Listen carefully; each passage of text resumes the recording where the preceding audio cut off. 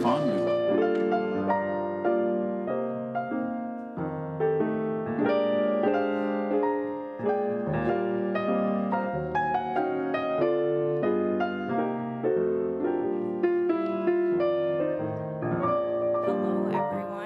Thank you so much for coming out to the 2020 Forum News Service pre-session forum with the legislative leaders.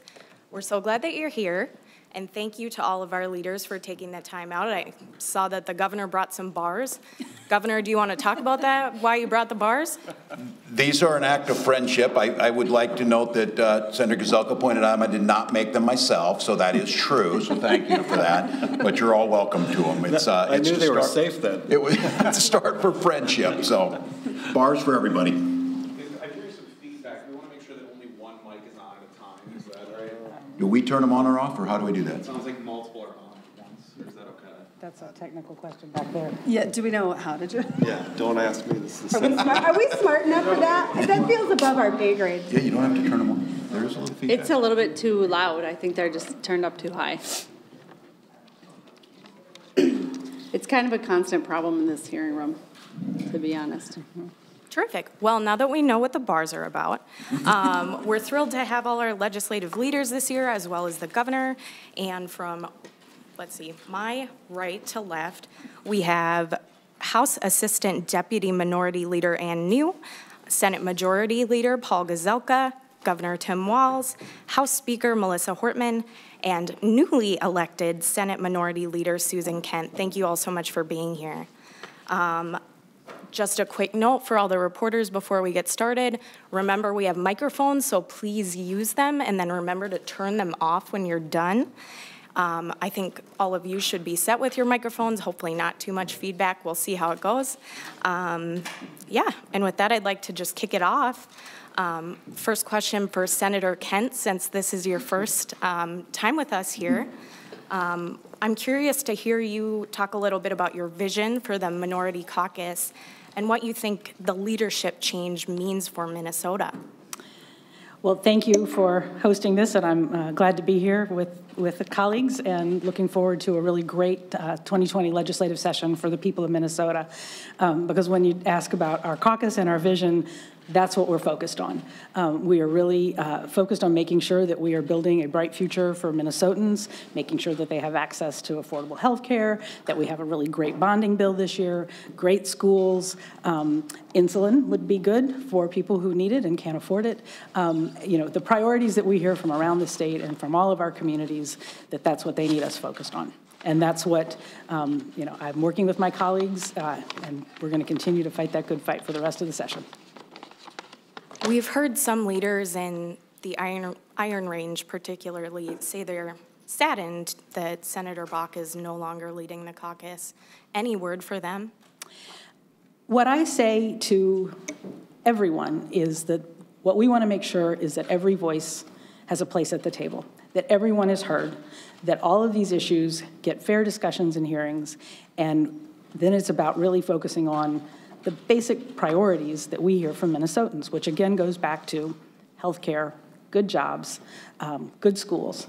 And that's the part that really matters. And those are what's important to everybody in Minnesota, regardless of where you live. And we know, and Governor Walz has made a really important message loud and clear, one Minnesota. And that's what we're here to do.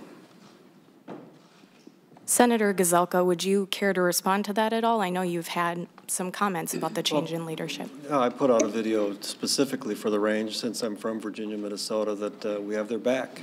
So whether it's mining or pipelines, paper mills, just the people up there, I think they are frustrated seeing their senator being removed from power, but that is the nature of this place.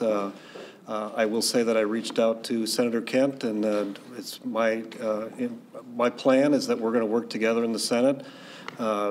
Senator Bach and I think, worked really well in the Senate, and there's no reason that Senator Kent and I cannot do the same thing. Governor Walz, could you react, because you have a new person in the room, and for the first time in all of our time, in your time here, there's a majority of women with you at the desk, and what that means. Yeah, well, I think, thank you for noting that, too. I think there's a great story here. I want to congratulate Senator Kent, being the first woman to lead that caucus. That speaks volumes to you, bringing that voice, especially from our suburbs, where we've seen a lot of activity, a lot of political activity, and these voices that come.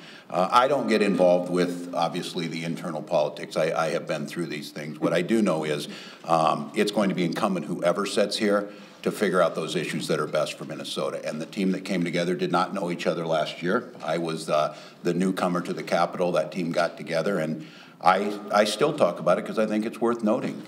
We were able to make government function. We debated strongly and differed on issues that were core values of ours, but we got those things done. And I appreciate folks being concerned about all corners of the state. I think that's probably why for the first time in 40 years they elected an outstate governor. I'm about equal distance as Brainerd is from down in Mankato. So there's folks down there. So I think it's not trying to do that. We know we have to work at this, and those realignments happen. I feel confident that this caucus will come together, that the leadership of Senator Kent will be part of this team up here, and it was very gratifying. This is really difficult to do in the climate that we're in. I think it's probably not lost on any of us, the national backdrop that this is against almost at the moment that we're doing this, that you still see what I believe is a true sense of collaboration and friendship to get things done with a very passionate ideological and philosophical differences. Back to the Senate. Sorry, House members, but the Senate's making all the news right now. So, For a change. Senator Kent, what's your history background? Are you able to hit the ground running on fundraising and candidate recruitment? Yes. We're really committed to making everything be seamless, really focusing on being successful as we move forward, and a lot of support and a lot of great teamwork, and we're going to do just fine. Thank you. Can you be more specific? Have you already been involved in recruiting candidates? Have you done it in the past? Where are you at right now? We are in a great place. We're far ahead of where we've been in the past. We have some amazing candidates. Great work has been done by Senator Bach and Senator Kerry Dietzick, and I've done my share over time. And I think this is going to be a pretty exciting November.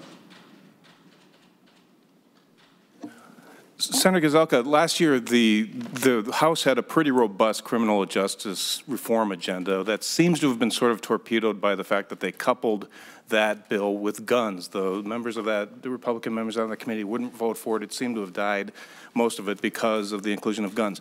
If the House were to accept some of the more moderate proposals that were talked about, inhibiting, decoupling those measures that the Republicans clearly oppose, could you see signing on, or the Senate signing on to some portions of the House's criminal justice reform agenda? I guess I would say stay tuned. I mean, they were together, and so that sunk that. But there are a number of areas related to criminal reform that I would be open to at least discussing. And then back on the gun issue, there are a couple issues that I hope that we can find a way to get through. Both sides have pretty strong positions on aggressive gun restrictions or aggressive gun freedoms, but there is some language in the middle that we've been proposing. One of them is the straw purchase. If somebody buys a gun for a known criminal or known someone that has a reason that they can't have a gun, right now that's just a misdemeanor, and we think that should be a felony. We think that's something that we could actually do that would be progress that perhaps both sides can agree with. And then the other one is, let's just focus on the laws that are already on the books. In one of the hearings, it came to light that 40% of those people that had gone through due process and were supposed to have their guns removed were not removed. And so I think we can find some common ground, but if we focus on far right or far left, none of that's going to happen. Can I follow up with Speaker Hortman? Do you see the potential of decoupling that issue, guns, from the rest of the criminal justice reform agenda in order to get more of that passed? Absolutely. And, Minnesotans have been clear that they want us to take action to prevent gun violence. And the proposals that the Minnesota House DFL has put on the table are proposals that have passed in Republican-led states with Republican governors, Republican House, Republican Senate. And so we are not bringing forward far-left ideas. We are bringing forward 2 and only 2 proposals which have passed in Republican-led states and which have resulted in a reduction in gun violence. The 2 proposals that we have brought forward is universal criminal background checks on purchases and the red flag provision. The red flag provision, I've heard, unfortunately, my colleagues inaccurately describe time and time again, so let me be very clear. What the red flag provision would do is it would allow a law enforcement professional, that is a sheriff, a police officer, a city attorney, or a county attorney, to go to court and say that an individual, there is evidence to prove that an individual is dangerous to themselves or to other people. The gun owner gets notice and an opportunity to be heard. Should the gun owner choose not to attend that hearing, the judge can issue an ex parte order, but only for the time period where there is a danger. The most dramatic reduction we've seen is a reduction in suicides in states where this law has passed. So we are standing in the moderate middle on gun violence prevention, and we are waiting for Republicans to join us.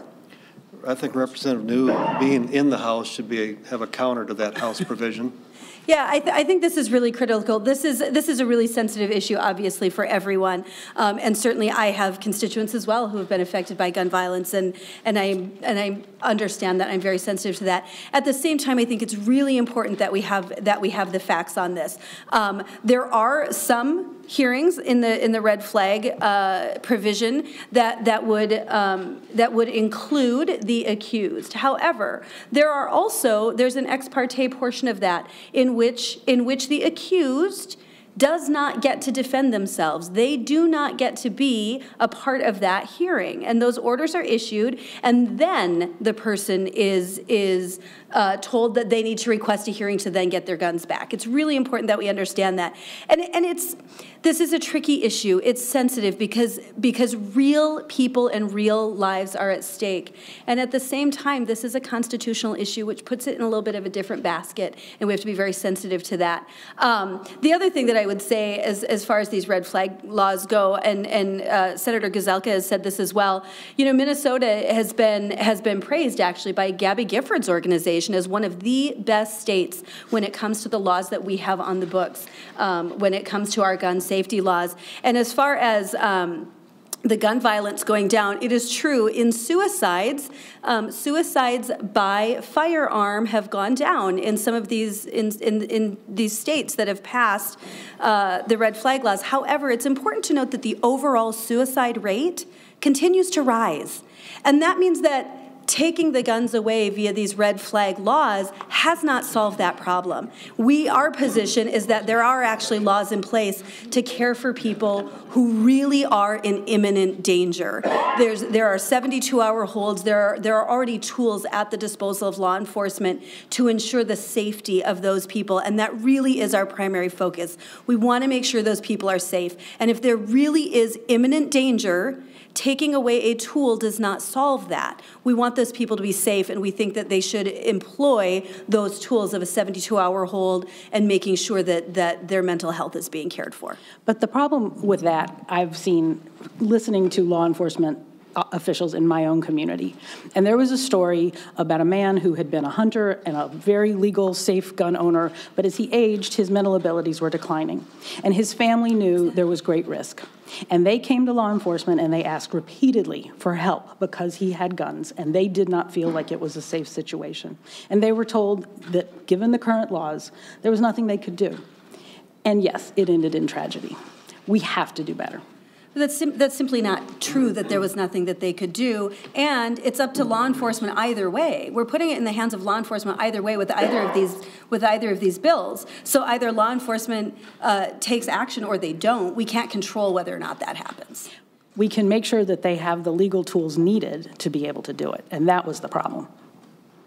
That's why I say we focus on the things we can get done. On the other side of it, there's many people in rural Minnesota that want stand your ground as an example. I'm just saying let's focus on the things that we can together get done, and there are some things, and if we're willing, we can do those. So Senator Gazelka, Speaker Hortman has said that she does want to see those 2 provisions, background checks, red flag, pass off the floor this year. If they pass off the House floor, can you guarantee them a vote on the Senate floor? No, I don't know if they're going to come in a large package like they did last time or separately. I'll leave that up to Representative Hortman, but we'll let the committee process do its work. We did promise that we would have committee hearings. We've had 2 that I think were very helpful for the state to hear what's on the books and then what we can do. But I'm going to leave that up to the committee process. We intend to pass them as standalones individually. There were a lot of provisions that we brought to conference in budget bills last year because of an absolute refusal by the Minnesota Republican-led Senate to talk about issues. And we felt that this issue, Minnesotans very clearly put it on our table. It was the predominant issue at the doors in the 2018 election, and that we owed a duty to Minnesota voters to bring the issue forward as far as we could, and the way to do that was to put it in the budget bill. There also is a small cost to implement both of the laws. Yeah, and I think the biggest issue is Minnesotans want to feel safe, and that's an issue that we all should care about and work on. We do have an emphasis on public safety this session, and how we work through that is important. That's why we wanted people to actually know what gun bills are on the books right now. You mentioned Gifford. I think she ranks this as number 12. There's another group that ranks this as number 10 as far as strict as states. So it's understanding what's on the books right now, but also recognizing that people want to feel safe, and whatever we can do that actually works, we should be open to.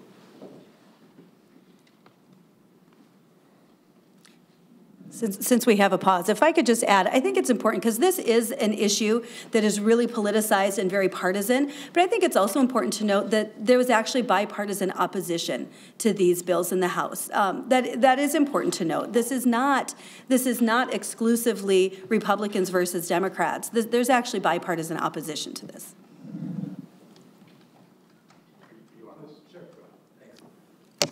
Hello. Welcome back. Thank you very much, Senator. Good to see you.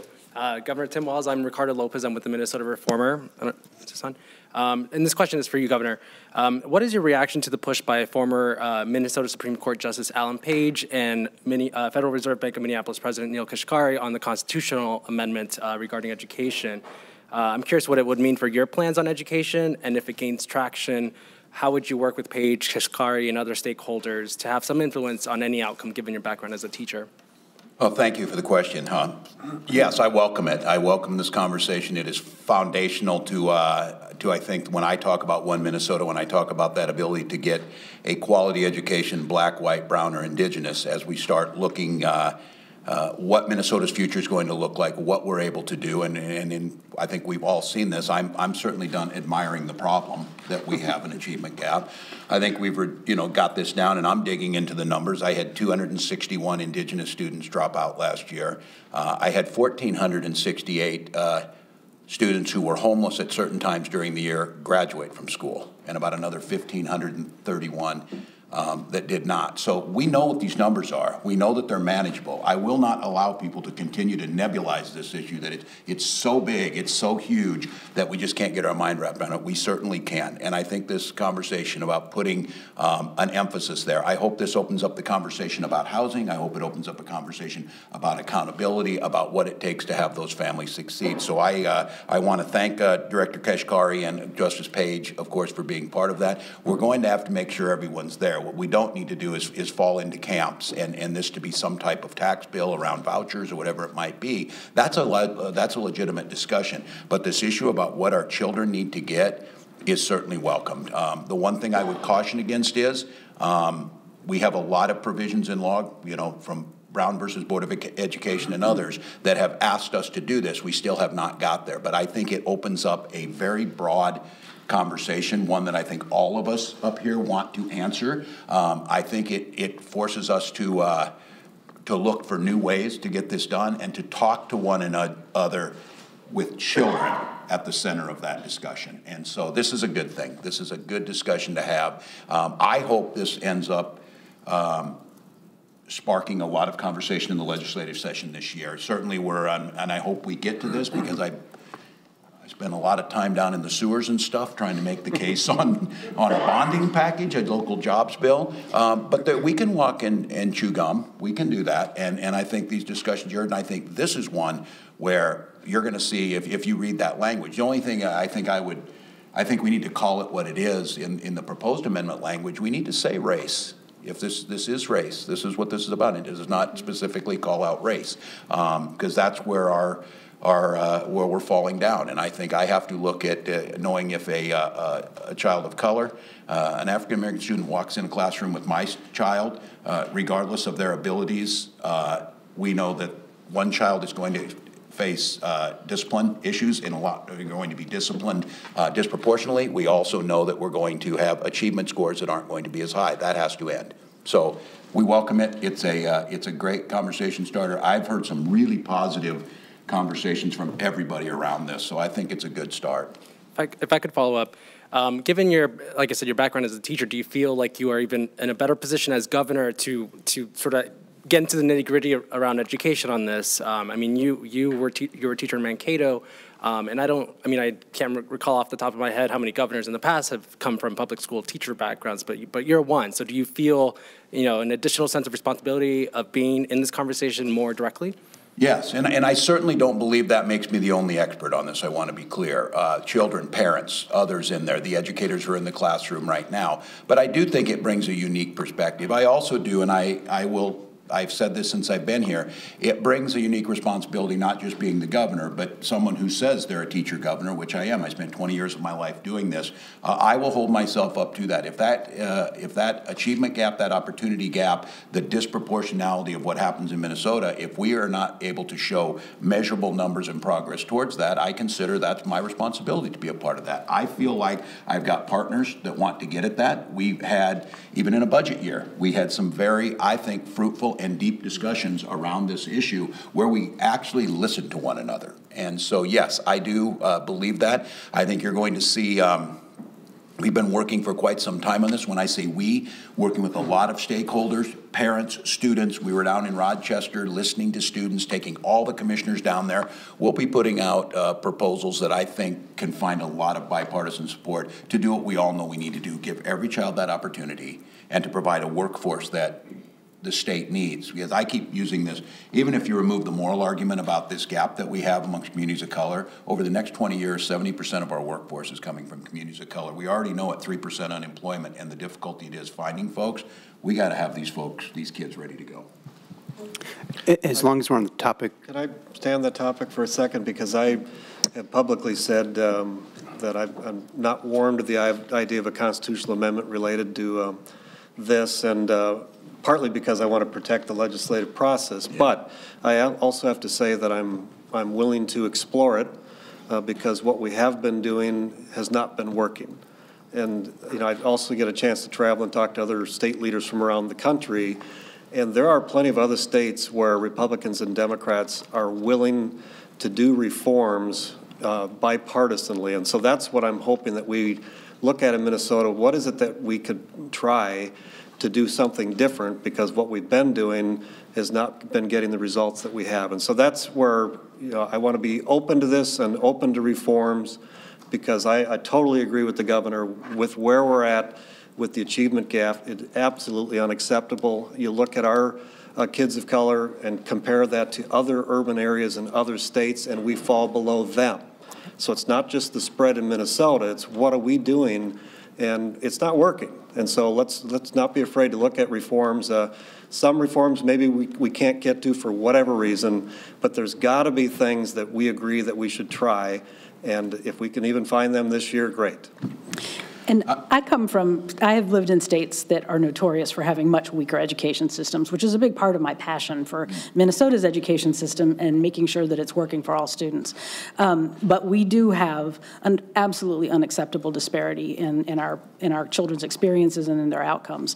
And but we are seeing things that are working. We're all working on this. Nobody is just sleeping on this issue. We are all really trying and seeing some successes, for example, through full service community schools. There are some amazing results that are happening in schools around the state, but that takes a real commitment to make sure that we're providing that sort of support for our students and recognizing those results, and that's what it takes. I would echo that. I want to keep, we do have these, Washington Magnet School, 90% community of color, 90% free and reduced lunch, 90% graduation rate. We're getting achievement. So I think what gets lost in this is that that top part's doing pretty well. I also want us to be careful, and I ask all of you, this is a time to interact with the press, that I hear about the achievement gaps. One child falling through the cracks is too many. So I want to be very clear with all of you. I view this as a zero-sum proposition, but it's important when we're putting out things. I saw somewhere where we had a drop-off of achievement rates, of graduation rates of 17.5% amongst a subgroup, Pacific Islanders and Hawaiian.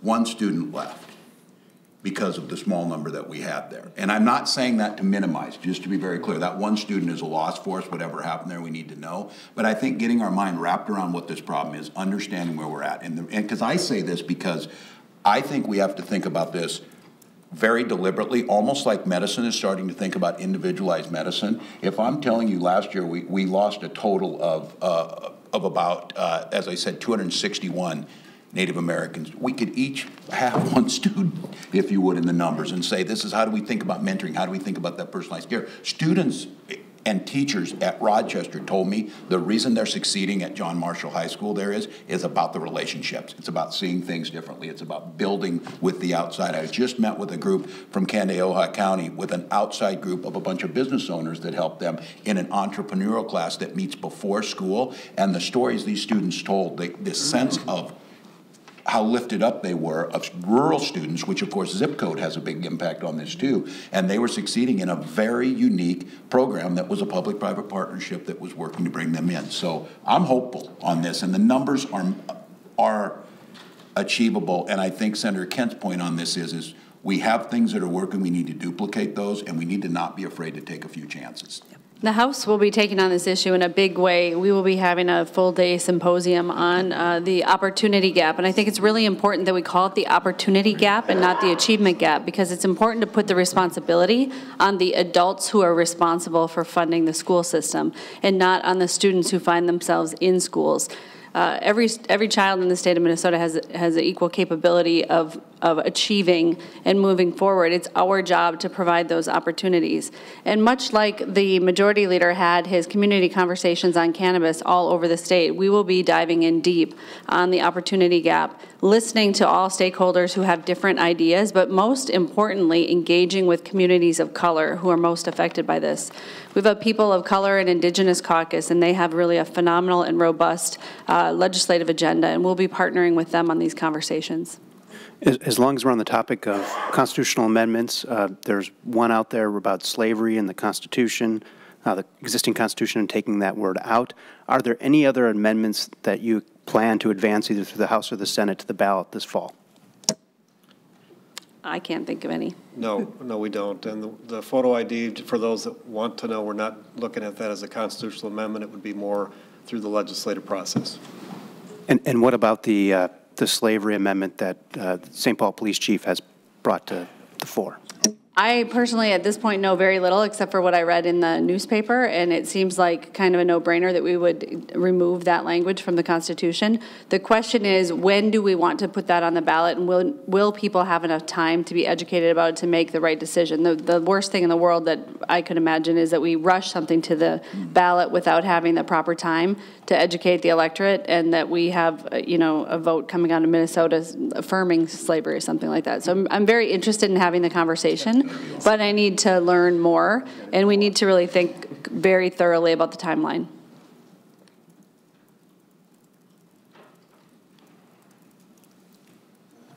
Kevin Featherly, I think I forgot to introduce myself before. On sexual harassment, we had two polar opposite proposals in the Senate and the House last year, and I think we actually had two polar opposites in the Senate. What's going to happen this year? Are we going to see some meeting of minds on this? And will your presence as minority leader in the Senate change that conversation on that side of the Capitol?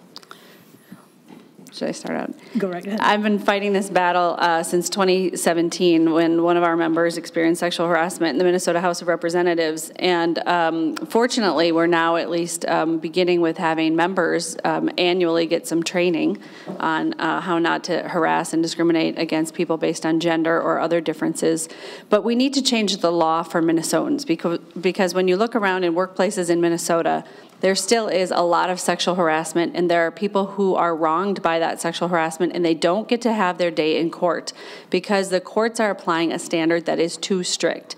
Minnesota has a cause of action for sexual harassment. Under the federal law, there's just the general gender discrimination law. And in that federal law, courts have been applying a severe or pervasive standard. In order to prove something is sexual harassment, it has to be severe or pervasive, so severe and pervasive to change the terms, conditions, and privileges of employment. In Minnesota, we acted as a legislature in 1993 to create a cause of action for sexual harassment.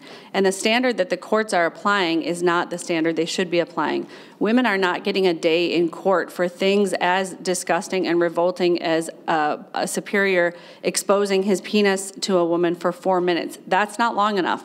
That's not severe and pervasive. That doesn't get you to a jury to determine whether or not you've been sexually harassed on the job.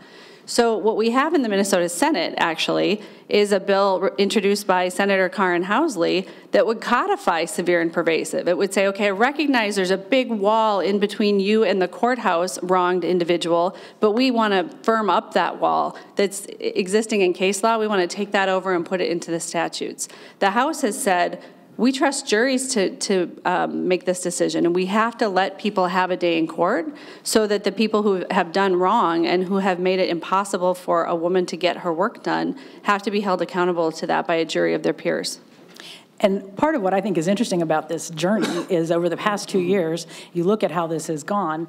2 years ago, these were bills that were offered by Republican Senator Karen Housley and Republican House member Joyce Pepin, and had pretty good support, some bipartisan support, but it got shut down in the Senate. And I remember Senator Gazelka and I had a conversation about that on the floor after I offered it as an amendment, because we felt strongly that we needed to keep having this conversation.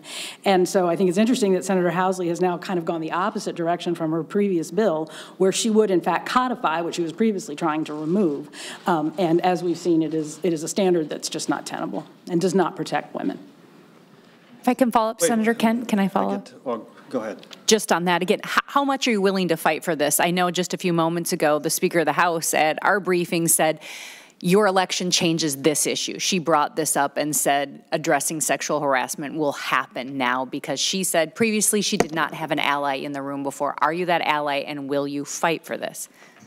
I definitely look forward to working with the Speaker on this and anybody else who is willing to take up this fight. But I will point out that the Senate DFL caucus voted unanimously in 2018 to support my amendment to get this introduced. So we've been a willing partner all the way through, but I do have an extra interest in this, I would say. And just to be clear, I didn't say that the law change would happen because the Republicans still control the Senate. What I said was it'll be nice to have another ally in the room and not being the only woman leader of the 4 leaders. Well, and to respond, and frankly, I don't care if you're a man or a woman, sexual harassment is wrong in any form, and when we can take steps to prevent that, we should. Working at changing the law is always complicated, and that's part of the issue. We were willing to take some steps to address sexual harassment, in addition to what we did in the Senate proper. Our whole policy related to that was changed, and it was bipartisan and fully adopted. But I'm always careful because I think words matter, and I want to make sure when we change something that we don't have any unintended consequences. And so the idea is building coalitions where you get people to agree on where we need to go and why. The first step is agreeing that sexual harassment is always wrong. There's never a reason for it. And then how do you move towards making sure that you correct that without doing unintended consequences? We hold harassers accountable. That's how we change it. Yes, we do. If I could just follow up on that, because I think it's notable that as someone pointed out earlier, there are a majority of women before us now. But I also want to ask sort of the question to the men, and just like how pervasive do you think sexual harassment is generally in the workplace, including Minnesota's legislature? I'm just curious to sort of get a baseline of where everybody ate. Let me speak for the Senate, because I think. I have not seen it, and we didn't. I looked back 10 years, and we didn't have any recorded offenses that I remember. And I can only speak for the Republican side, but we thoroughly go through the anytime anybody feels unsafe in that environment, we want to know, and we just didn't have any of that. That's the really good news is I think it's I hope that it's considered a good workplace environment from both sides of the aisle. So that's where the Senate's at. Yeah, and I would add, I think one thing that I, just on a personal level, try to do is I think that there are lots of things that do not rise to the level of sexual harassment, but I suspect my women colleagues would agree that we're in lots of situations where women might feel uncomfortable with something that is said or whatever it may be. And I've taken some personal responsibility for pointing that out to my male colleagues. When they say or do things, I like to give them the benefit of the doubt that perhaps times are changing and they have come up in a time where maybe things were considered appropriate that are no longer considered appropriate. And I think we do need some guidance in helping our colleagues to understand what that is. But I think it is really, really important because this has gotten a lot of press and a lot of coverage and media attention. I think it really is important to recognize that I think the legislature is a safe place. And I think that the vast majority of people have good, positive experiences, and we do feel safe, and it's a good, positive working environment. And there have been some notable exceptions to that, and I'm glad that those have been dealt with well, and that we've actually had, like as Speaker Hortman pointed out, we had both a Republican representative and a DFL senator, both who left office over that, and that's probably the best thing that could have happened in those situations. Governor. Hey, everybody. If I would just respond on this, and I'm looking across state government but society in general. I would say, unfortunately, I think the issue is still very pervasive. I don't have a woman in my life who hasn't explained to me how pervasive this is, that it's still there, and those are broader cultural changes. I think as these bodies are looking at what they do, we view state government, we need to be the role model in all of these things we do. If we're asking others to do certain things or we're passing legislation, we need to do that. And I know in my office several things that I am responsible for this as the governor, and it goes down through MMB and all of the other agencies, but we brought in folks and have an advisory committee around this. One of the things is I said, well, let's bring these groups in that I meet with regularly, survivors group. I said, why don't you show them the training video? Which, of course, they looked at it and said, yeah, that's not very good, that training video that you're doing. Just that. And again, I don't want to be clear about it, that there's more that we can do. And then looking at things, one of the areas where we saw right next door in Wisconsin, very unusual move, the Adjutant General of the Wisconsin National Guard was removed because of the lax oversight of expected federal guidance on sexual harassment in the military. So I think it's still prevalent. I think there's an opportunity for us to be the role models in this. And again, the law will take care of the folks that are, but I think it's just much more prevalent than we think. And so we're looking in what we control, state agencies, to be the zero tolerance role model in this. But I certainly know that this discussion will happen this cycle. Governor, on that point, in the past, MMB has recommended that there be an independent office that would investigate such complaints in state agencies. What happened with that idea? Yeah, and we're still bringing in folks, and I want to know this too because I think that's a good idea. And I think what you're seeing out of our administration, this idea about having third-party validators and eyes on the outside that are seen with the trust that people have, whether it's looking at policy proposals or a process, this is one that we are still in the process of looking at. And I do think that makes good sense. I'm going to, again, because of the agencies are in this, what I can tell you is I'm taking a much more active role. And just so, I mean, this is the expectations, and I'm hoping this has always been done that way. Every single piece of training that every employee in Minnesota has to take, I take. I sit there and watch the videos, and that's where I come out of this saying, I'm not certain that I feel really trained about what I just saw there and what were the questions to be asked. So that is still being talked about, but the advocates are there at the table. And I would add that 2 years ago, I carried a bill for MMB that would have really addressed some of these issues across state government, provided a number of tools and resources to really clarify this for all state agencies and all state employees. But of course, it did have a price tag. Yes. If you're going to do this and do it well, you need to put some resources into it. And there was absolutely no appetite from Senate Republicans to, make any sort of investment in that, in those steps. we could just have the governor and his team go through the Senate version, it's pretty good. Yeah. And just to clarify on that, codifying this, the severe and pervasive language in state law, I mean, that would extend outside of state government because, I mean, I was at Variety Magazine when the Harvey Weinstein story broke, so I had to learn a lot about sexual harassment and how it percolates. But, you know, one of the things that's well known is that women of color in low-wage jobs, you know, disproportionately are affected by this, whether it's restaurant work, housekeeping, you know, home, you know, they are more often working out of economic necessity and are less likely to report harassment. So curious if you could touch on how that legislation would provide more protections for people like that. Well, here's the problem too, is if you take a person who's already disinclined to report that they have been harassed in the workplace, and then you have a standard that's so high that their case gets dismissed and they never get a chance to bring it to a jury, that's a further disincentive for people to bring their cases forward. That's why it's so important that we get rid of the severe and pervasive standard as it's being applied by the courts in sexual harassment cases. The best way to get people to come forward is to show that when you do come forward, we will take action, and the individual who has harassed you, if it is proven that that individual has harassed you, will be held accountable for their actions.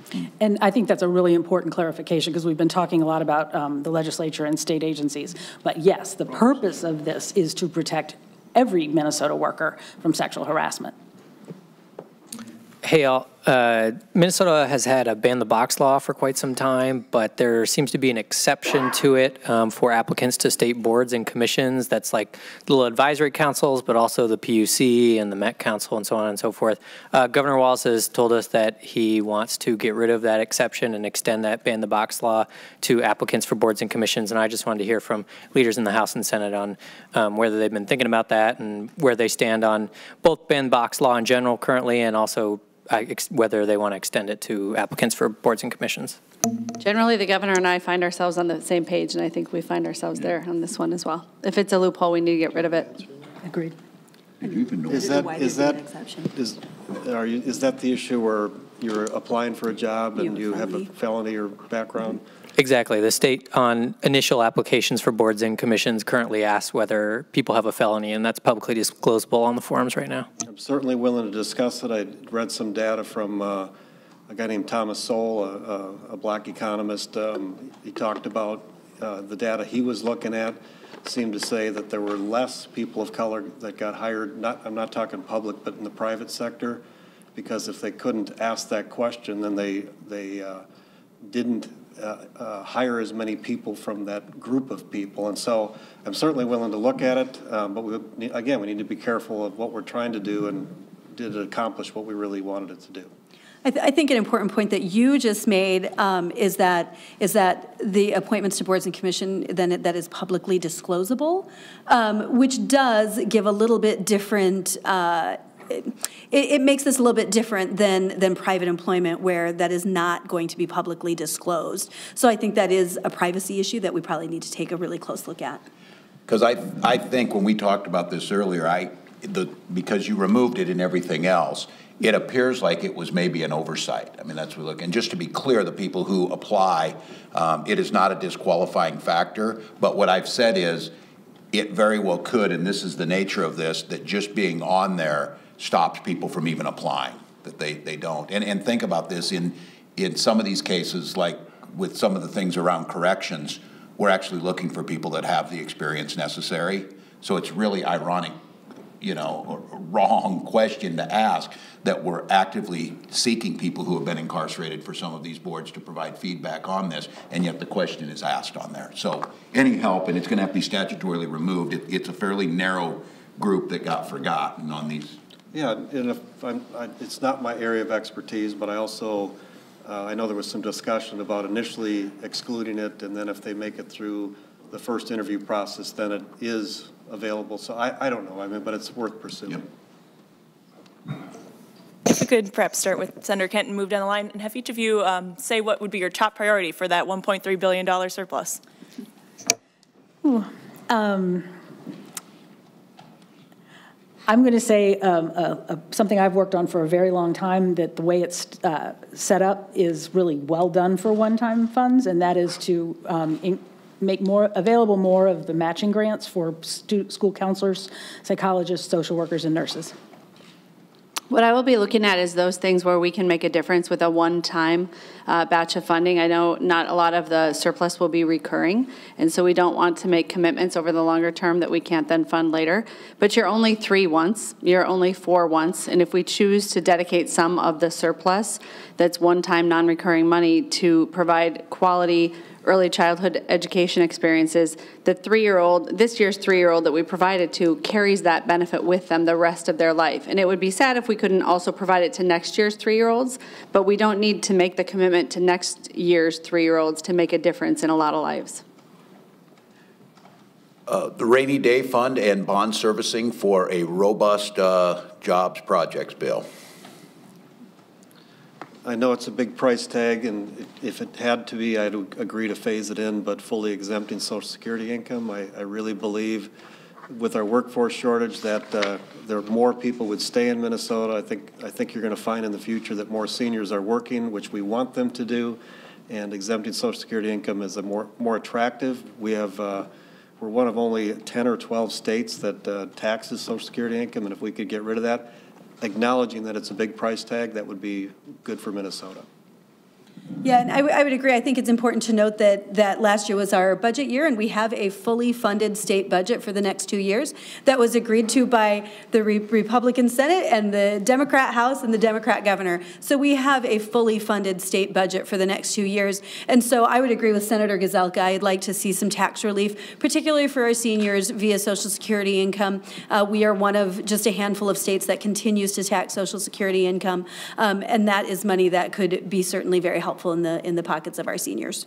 If I could just respond on that, we still are $491 million short on that we spent out of the reserves, and I want to be clear. 70% of Social Security is already exempt from that. We received $19.05 billion in Social Security into Minnesota.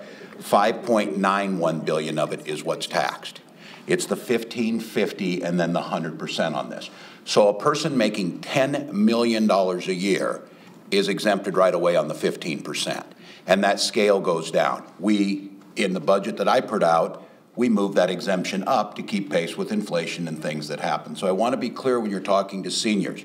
Seniors like my in-laws who are lifelong teachers, their Social Security is not taxed. It has a heavy price tag. That money that would go back would no longer be money that could be used for age-friendly things like transit and other things that get seniors the quality of life in Minnesota that ranks very high. So I think when we talk about this, we need to be very, very clear when you talk to people. 70% of Social Security coming into Minnesota is not taxed. So it's very counterintuitive to realize that the Social Security tax cut that Senator Gazelka and Representative New are talking about is actually a tax cut for wealthy people. Okay, but that assumes that you're calling wealthy people who earn $44,000 a year. That's where that tax kicks in. I don't think that anyone would argue that someone making $44,000 a year ranks among the wealthy. What we would say is somebody who's making $10 million a year doesn't need a tax cut. Which is not very many people. I think we disagree on this one, but I'll tell you what, Governor, I'll do the 491 reserve. You do the Social Security, we'll call it good. Just to be clear, teachers, firefighters, law enforcement, they pay on their retirement. And just, again, this is an issue. I know when we talk to folks about this, but we need to think about it's always, and this is a fair discussion. We had it last year. I think to remind folks, we collectively together cut income tax. We bumped up the Social Security exemption. We were able then to also do some of the other things we need. So it's a trade-off. It is a trade-off. If you want some of those states that don't tax that, then those states don't provide the same amount of services. So this is a discussion we'll have. But I think the good news is, and I want to say thank you to the folks up here, thank the folks that did this. Minnesota is in a strong financial place. We've reached compromises to make sure that people are able to continue to receive health care. We were able to strike balances. And so I think this is a really good discussion to have. Yep. Some folks here sat here during the billion-dollar deficits. That is a much worse place. That's why I keep coming back to we are in the largest expansion in our nation's history. I think it would behoove us to think towards the future, that there is going to be a natural downturn no matter who is president, no matter what policies are put in place, there will be that natural piece. And if you don't have those reserves in place, then you have to make decisions about plowing the roads or what happens at our long-term care facilities. And so I'm gonna argue a very conservative save for a rainy day position. So. Well, Governor, you've convinced me. Let's do the. No, he's right. I mean, the reserves are very, very important. It took a lot of work to get to where we're at. I don't think we're going to have a recession for a year or two. At least that's what the forecasts are. But it will happen. And I was in one of those $6 billion short government being short, and that was extremely difficult. So. There's something we agree on it. Well, we'll have to wait and see what the numbers are in February, and I'm not going to propose any spending that isn't responsible. But what we have to look at when we look at the size of the reserve is also the needs that people in our community have, and we have to balance looking at that. And I think having a healthy reserve is really important. This is Governor Dayton's legacy to the state of Minnesota. He restored this state to fiscal balance, and we have this incredibly healthy reserve, and we should do all we can to make sure that it stays healthy. If after having a healthy reserve, we have extra money that is non-recurring one-time funds, I'd like to invest it in this year's 3-year-olds and 4-year-olds. History should show that it was Senator Bach and Senator Skoye, Democrats, that really were the ones that were passionate about the reserves. Governor, you said that, excuse me, one of your two top priorities is you called it the Jobs and Projects Bill. I believe that's a euphemism for bonding bill. That's right. In recent years, at least, that bill has been one that's been done in the dark of night, behind closed doors. You have talked about opening the process, but I want to hear from the legislative leaders, see if you're committed to having an open bonding process that the public can actually participate in, and see the projects being put into those bills. Yes, and I think, you know, Chair Murphy is just a really incredible chair. She used to be a public school teacher, so she has very thorough hearings. She even gives members homework to do and to bring back, and encourages robust participation by Democrats and Republicans. And I think if you go online and you look at the video archives of Chair Murphy's committees last year, you will find extensive hearings on projects throughout the entire session, and a sincere and consistent invite to Republicans to be part of drafting a bill with us. And the bill did get voted out of committee and sent to Ways and Means, but there was no appetite on the Republican side of the aisle. So we got to a point at the end of last session where the Republicans decided they had to sequester Representative Erdahl. They wouldn't let us talk to him. They told their members to stop going to Chair Murphy's Capital Investment Committee. So it's very hard to have a bipartisan agreement with the Republicans in the House when they reached a moment in time where they chose to stop participating. So Representative Dowd and I have had some really good conversations about bonding. I appreciate he has acknowledged that that $1 billion cap is arbitrary and outdated, and he is committed to taking a look at the substance of what's in the bill and to not make a decision just based on some arbitrary cap. So I am really hopeful. Representative Dowd and I have already had a really good conversation on bonding, and I hope that that will continue. I hope that their members are allowed to fully participate with Chair Murphy through the process. And if I can, I think bonding and the process in general I want to just talk about, which would include bonding. And both the Speaker and I tried to have the process go quicker so that we could have more time and more transparency. And what I want to say that we're doing different between last year and this year is we have something called, is it called One Minnesota? Did you take it from that? No, but anyway. It is called One Minnesota. Pervasive. I was thinking I got it wrong, but anyway, we do that right before session, and we both wanted NCSL to come in and teach a class that both Speaker Hortman and I went to on negotiating, because some of the breakdown, I think, is at the chair, the conference committee position, where when two parties are very far apart on many issues, there never seemed to be any give or letting go of the things that the other side was not going to agree on. And so we're going to bring them in. That's both of us working together, saying we want the process to work better, and we want our leaders that are serving under us to make sure that they realize that there are times you just got to let stuff go, and if we do that, the process will be much more transparent. So stay tuned to that. I would just mention on that too, we just finished up today, I believe the last one, but both the speaker and the leader have asked their leadership to come in and meet with us to talk about priorities in each of the areas.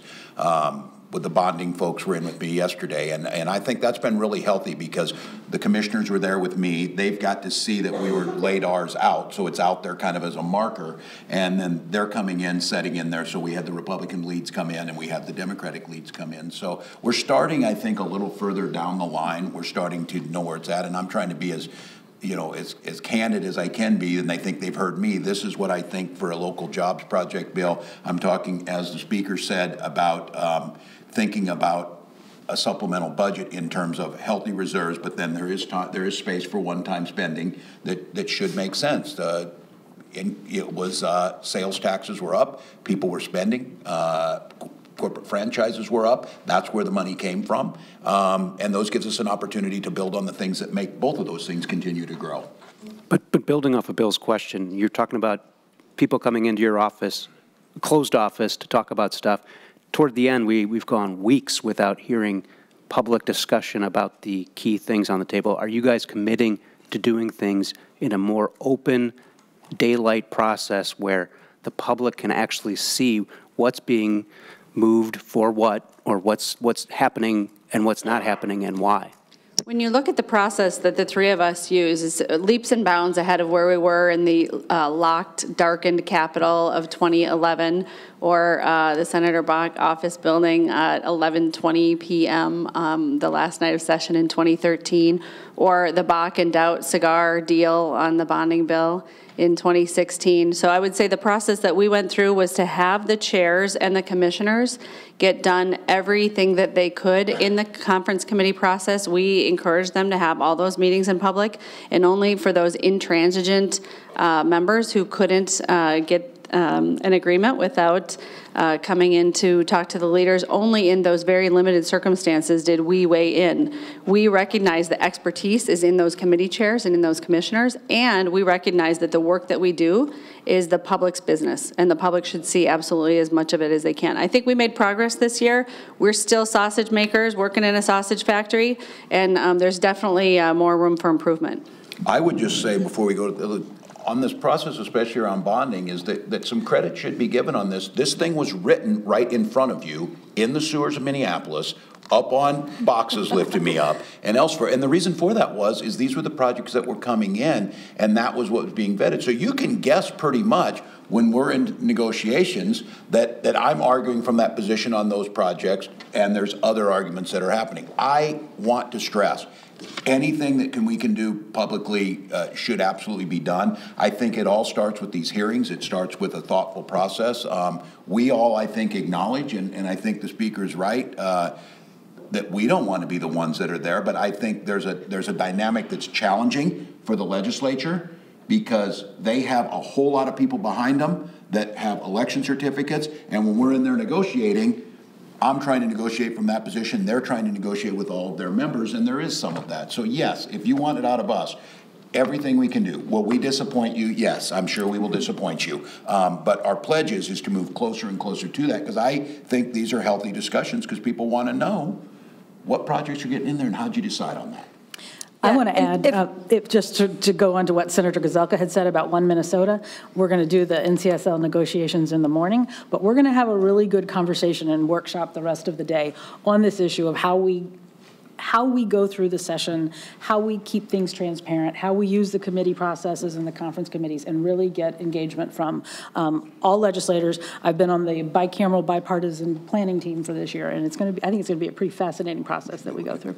Yeah, and I think the good thing is that bonding is a little bit different than the other bills that we do, and they're a little bit more straightforward. They're easier to understand. They're not filled with really complex language that is difficult to weed through, and I think that that's helpful. It's very project-based, which is helpful when it comes to daylight. I do get a little frustrated when I hear about the process at the end of the last session and how it was so much better. I suspect none of you have forgotten the tribunal, and some of you were turned away from being able to do your job as the press. The reality is, it was not an open and transparent process. Absolutely, it was.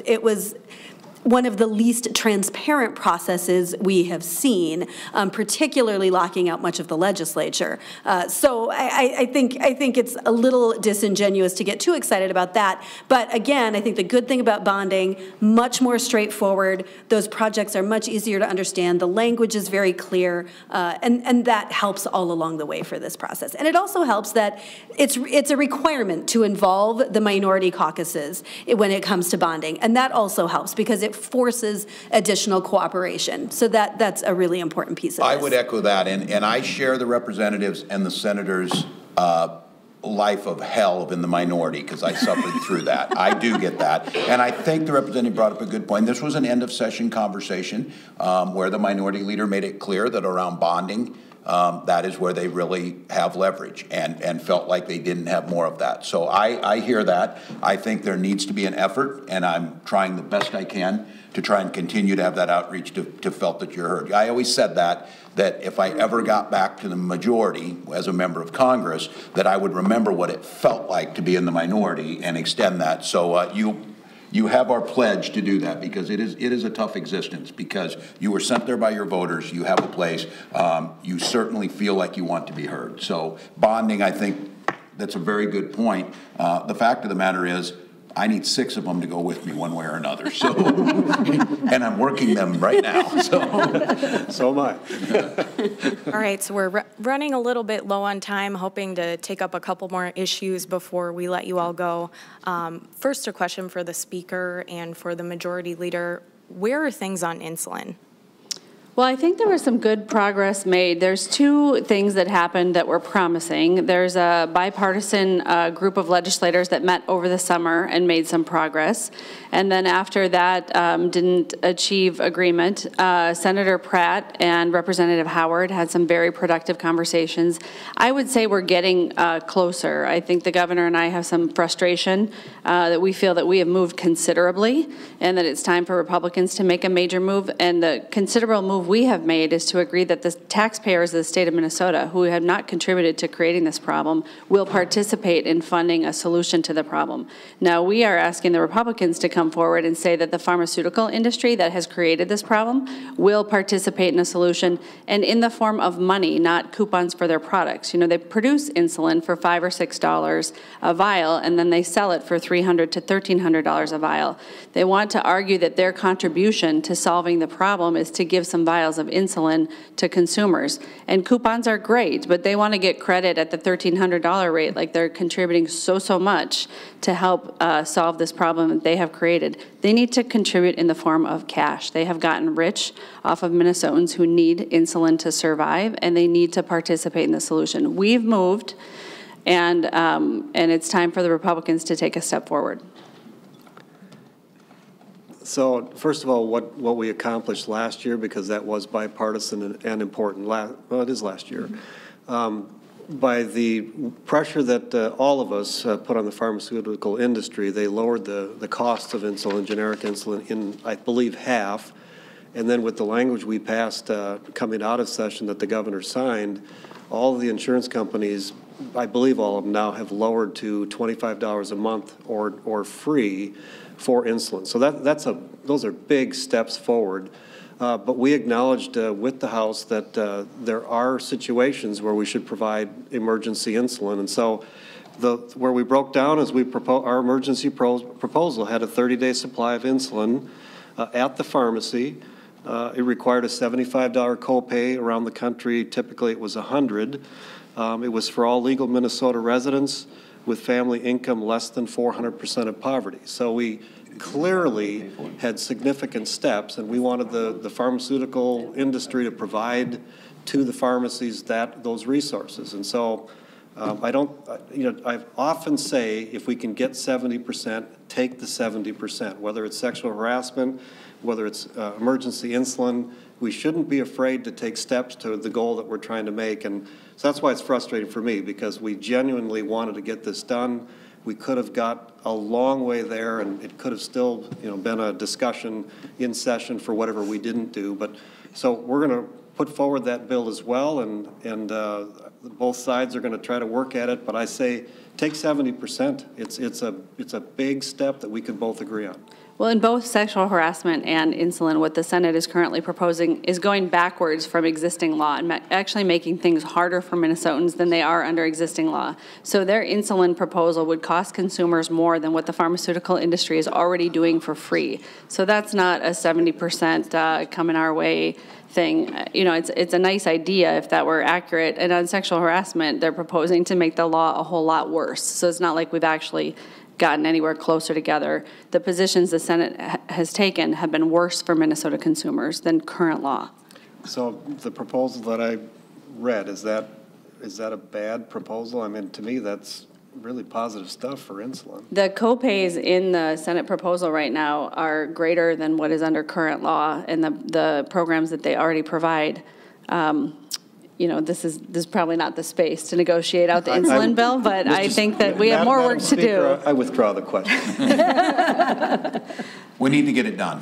I've said that, and again, I think the continuing to talk, there's been a lot of frustration around this. We really owe it to folks to get this and get it done as soon as possible. So my hope is, you know, that people are still working, they're talking it. I'm going to encourage again for us to do this, and I think, as the question that Brian asked is that I think if we did this in the public, we could work out the differences and be done.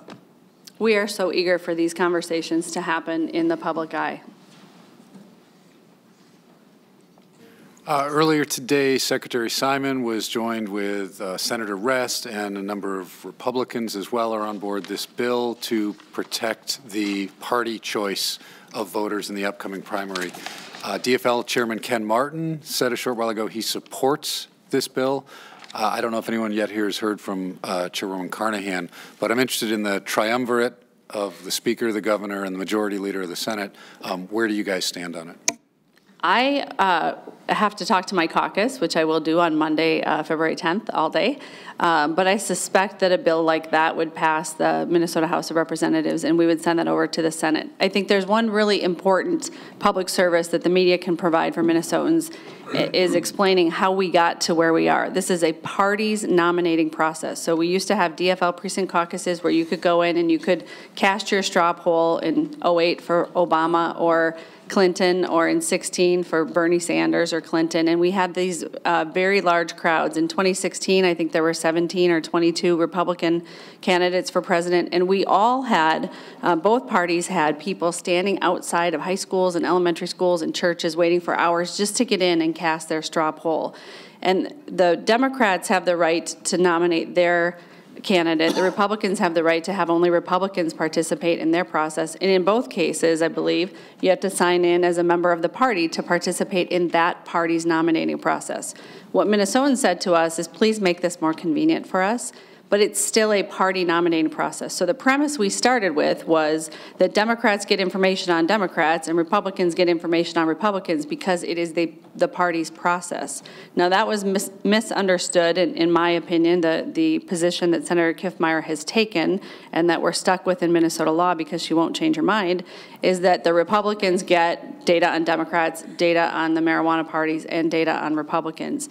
I think the proposal that Secretary Simon is coming forward with is much more protective than where we all started, but I'm definitely in favor of bringing it forward. I just am a little pessimistic we'll be able to get Senator Kiffmeyer to agree to hear the bill. I spoke with Senator Simon this afternoon. We're, of course, digging into this, too. We want to make sure that we make it easy as possible for people to vote. We also want to make sure that data privacy is a top priority. I am nervous because I'm already hearing this and fielding some talk. What are judges supposed to do? Right. Clergy, others who have called us about what this does, because I think the fear is that it makes things where people are very, very careful about it's their right and they can go vote that private ballot, but what do we do with that? So I think for us, we're in a position trying to gather more information. From a philosophical perspective, I'm really nervous about that. The idea of having to make judges go in and have that, and that will be public data then, I think really upsets some of the balance that has seemed to work here. So we'll continue to explore it. So first of all, I generally support my chairs, but on this particular issue, I moved forward when we had both major parties came to an agreement. We passed the legislation, and then for me now, midstream in this election cycle to change it, I think is a mistake. The public data is, the data is protected from the general public. The parties get the data. I'm certainly open to talking about it, but typically something of this nature, I would rather come to a place again where both parties agree, or four parties, I guess now, but agree with the direction, and then we all get behind that. So I don't want to change it midstream, but if you convince my chair, I'll listen even more. If I may, I'm sorry, Senator Kent, I should ask you, because there's a possibility with the makeup in the Senate that that position doesn't carry the day. I think if people look at Senator Rest's bill, it looks like a very common sense proposal that I think will make an awful lot of sense to Minnesotans when they think about this, the reality of what a nominating primary is. It is a party event. It protects people's data and privacy, and it makes it really limits the use of what anybody can do with any of that data. I find it really hard to think that anybody who takes a serious look at this is going to have a problem with it. It's the common sense solution to the situation we find ourselves in right now. All right, one more quick question, and then we'll let you all go. Wondering what each of you views as the top priority of this legislative session and how much the upcoming election might affect that. And maybe this time we'll start on the right. Sure. So for me, and I believe I can speak for my caucus on this, is we still feel a real need to wrap our arms around what's happening at DHS. I know Governor Walz, we appreciate that on multiple occasions he indicated that he is open to an audit of the department, and I think that is really critical. Right now, what we have seen from the internal audits is frankly very little. Their internal audits happening at DHS have not brought to light any of the issues that we currently know about. Those issues were brought forward via whistleblowers, the press digging in, these kinds of things. And so I think that we have a real lack of confidence that we have our arms wrapped around what the real problems are. We are, of course, open to the idea of breaking up the department. I have said on multiple occasions I have real concerns about breaking up the department without digging in and figuring out where all of the problems are. I think all we are doing is rearranging the deck chairs on the Titanic, if that's what we do. It will make us feel like we are doing something. We would like to give the appearance that we are doing something, but if all we do is split the department, we're not actually doing anything. Yeah, fixing DHS would be that would be awesome. Even if we took a few bites of that, I think would be important for Minnesota. But my top priority, in light of what I just said, is that we get the bonding bill done this year, and that it focus on wastewater infrastructure, roads and bridges, and HEPR and the other public buildings that we need to maintain. If we can do that, there are some years that we've been dysfunctional in this place and we haven't been able to get it done, and I'm not speaking about last year, but just where there was not that sense of communication on something I think that's very important. But if we can fix DHS, I'm good with that too. Well, you have my pledge, and I appreciate the thoughtfulness. Representative, you're exactly right, and that's what we're proposing. Make sure we have that third-party look, we deep dive. I think there are some intermediate things that we can do around process with the commissioner and the work that's over there to show people, because I think they're rightfully so. This is an important agency that delivers incredible services, and we need to get it right. And so all the good things they're doing gets canceled out by this. Most states have gone through these growing pains already, so there are examples already out there. But I recognize, much like MNLARS, this is going to be a trust issue that's going to have to be done hand in hand. And every step of the way, Senator Newman was in that room with us to make sure. And I would mention this, that we had a long conversation yesterday with Senator Benson, who is equally committed to getting this right. I think brings some really good ideas to the table. So we'll work with you on that. But for me, it's capital investment and preservation. It's where the state is at. We have historically low interest rates. We're at a point now where we're as strong as ever. We know there's historic needs, from about $18 billion in infrastructure to about $7.1 billion at the University of Minnesota. The numbers are almost incalculable on water and water treatment. With that being said, the people of Minnesota requested about $5.3 billion. We are in a strong financial place to take these things off the table. It's what any strong business would do. We would not missed the opportunity to leverage $180 million at 1.1% interest to get $2 billion of indirect investment that has a $10 billion multiplier to it while retaining those things, especially in local communities. $300 million around local roads and bridges, $260 million around housing.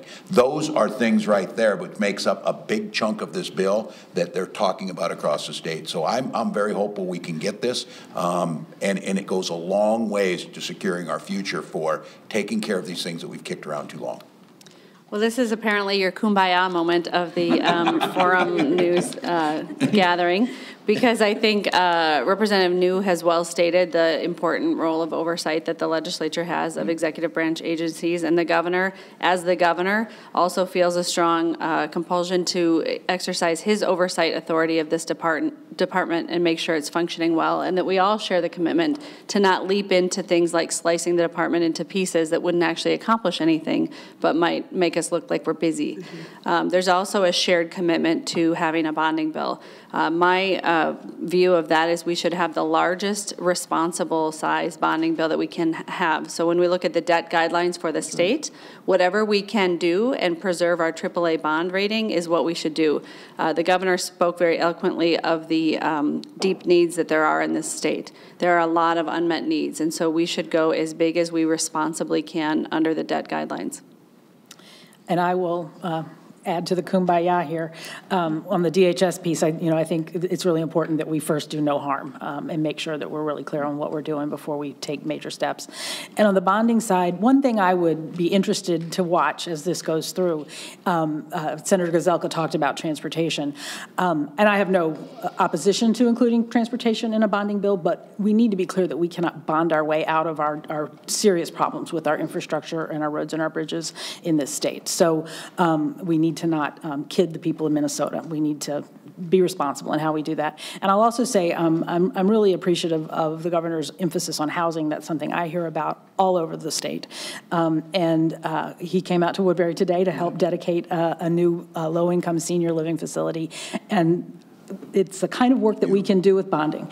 We can provide really wonderful housing for a low cost to seniors by leveraging just a little bit of bonding money with all the available tax credits and private money and county and state. County and city. It was a really amazing opportunity to see that, and we need to be doing a lot more of that around the state. Well, I'd like to thank you all for taking the time out to come to the Forum 2020 Forum. We really appreciate your time. Thank you to Senate Media Services for broadcasting this. We really appreciate it for folks who can't make it out today. And also to the Senate Sergeant at Arms for giving us a place to have this meeting. Very important. That's about it. Thank you all, and I hope you have a wonderful rest of your day. We'll see you next week. Oh, and now the bars are out. There you go. I'm in. We end this weekend.